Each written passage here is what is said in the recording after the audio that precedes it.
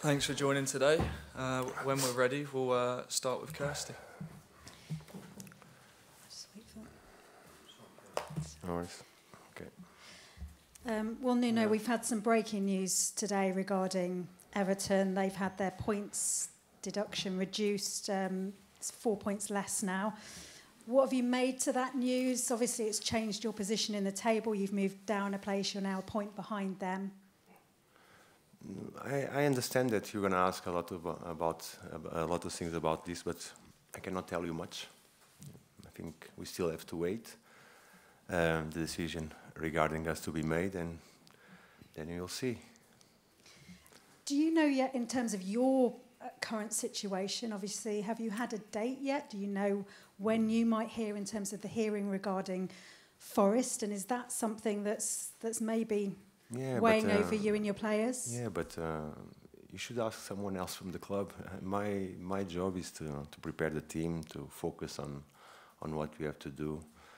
Regarding the hearing and the decision, we are waiting. There are people in the club that taking care of that is not.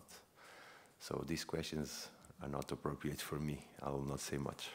I guess the one thing you can do as a manager is make sure that your players aren't distracted in any way, as you say, by looking at the league table, by thinking about what might happen to Forest. Yeah, absolutely. Absolutely, totally right.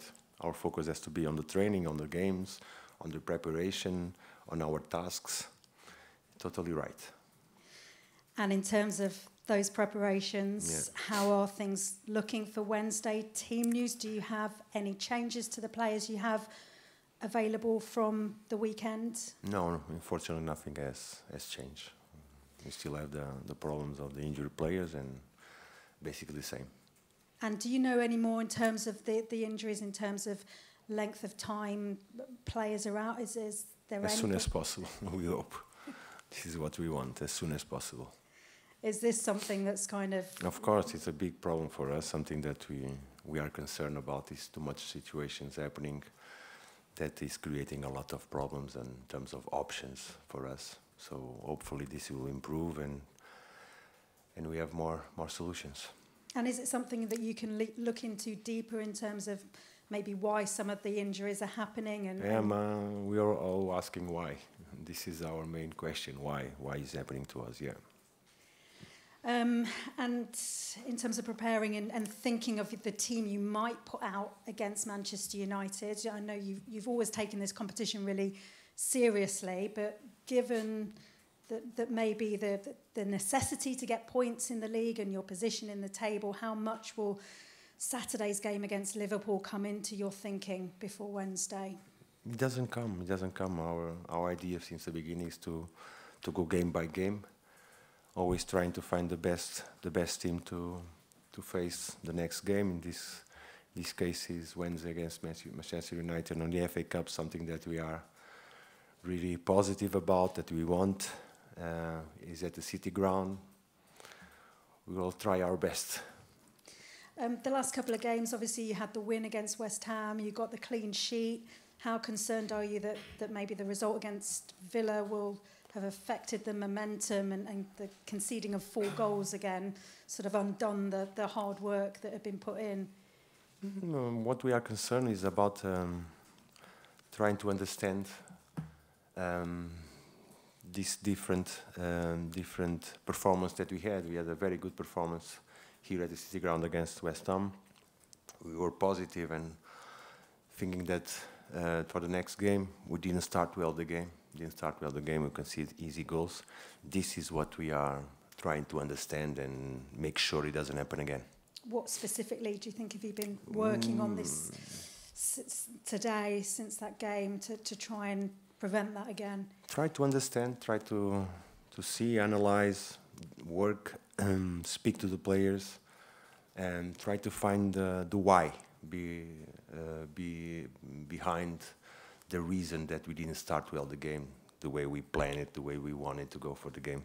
So we made our task very, very difficult. After we react with 3-1, 3-2, we had good chances, but the beginning of the game, we have to make sure it doesn't happen again. We have to be more compact, more solid, more organized. So this is the main focus. And as a manager, I guess it's hard, the balance between the really good attacking play we've seen, the chances you're creating. You don't want to affect that too much by them then sitting back too much and defending. Yeah, exactly that. Exactly that, finding that balance. Nobody has doubts that going forward we are doing things well. We are scoring, creating chances, good momentum, good play. But at the same time, we have to improve, because football is made of offensive and defensive. So being compact and solid has to be our main target. What have you made to Manchester United this season? They had a disappointing result and performance at the weekend. But still a very good team, a very good squad. This is what we have to really think. We're going to face a tough opponent on Wednesday night. And you beat them here, of course, in December in the Premier League at the City Ground. Can you look back at that game and see what you did so right in that game? Yeah, that game is for us to analyze, to see the things that we did well. At the same time, we didn't do anything, not too many things, but we made mistakes, try to not repeat them again. This game is useful for us to look at it, knowing that it's not going to repeat, it's going to be a new one, new things will happen. But we want to go for the game, we want to continue in the FA Cup, and we want to give a big joy and happiness to our fantastic fans. Thanks, Nuno. Thank you, Christina. See you. Thank you. Thanks, Kirsty. Charlie? Thanks, Carl. Hi, Nuno. Hello. What difference can those supporters make for you on Wednesday evening here at the City Ground? Big difference, big difference. Playing at home is always very good for us. It's been, since the beginning, the support of the fans, the noise of the City Ground is very helpful. How different of a team and how different of a proposition and challenge are Manchester United without Rasmus Højlund? But they have good solutions. They have Rashford, they have very good attacking players that can make the position, so we still have to wait and see. Thank you. Thank you. Thanks, Charlie. Sam? Hi, Nuno. Hello. I think it's. I understand that you sort of play to the next game, but with the now increased, I guess, points challenge in the Premier League and the injuries you've already got, is it still the best decision to sort of put those best players at risk of injury, I guess, against Manchester United on Wednesday? Football is like that. You cannot think what's coming after. You have to deal with the situations that is in front of you. If you're concerned about what can happen, it doesn't make sense. In my idea, it doesn't make sense. We always look for the best. Always. And as you just said, the City Ground is such an important part, I think, to how Forest play when they win games this season. Is that still something that going into this game is a positive to take into it? Of course, playing at the City Ground for us is huge. We want our players to feel comfortable, to feel confident, and to use this fantastic energy that we have from the stands. Our fans, they are pushing us, and this is what the players must feel comfortable to play at the City Ground. Okay, thank you. Thank you. That concludes the broadcast section, so cameras off, please.